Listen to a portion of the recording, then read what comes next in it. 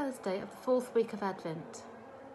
O Emmanuel, our King and Lawgiver, the hope of the nations and their Saviour, come and save us, O Lord our God.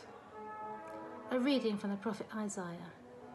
Again the Lord spoke to Ahaz, saying, Ask a sign of the Lord your God. Let it be deep as Sheol or high as heaven. But Ahaz said, I will not ask, and I will not put the Lord to the test. Then Isaiah said, Hear then, O house of David, is it too little for you to weary mortals, that you weary my God also? Therefore the Lord himself will give you a sign. Look, the young woman is with child, and shall bear a son, and shall name him Emmanuel.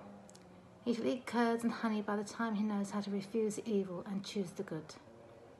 Here ends the reading. The Collect for the fourth week of Advent. Eternal God, as Mary waited for the birth of your Son, so we wait for his coming in glory.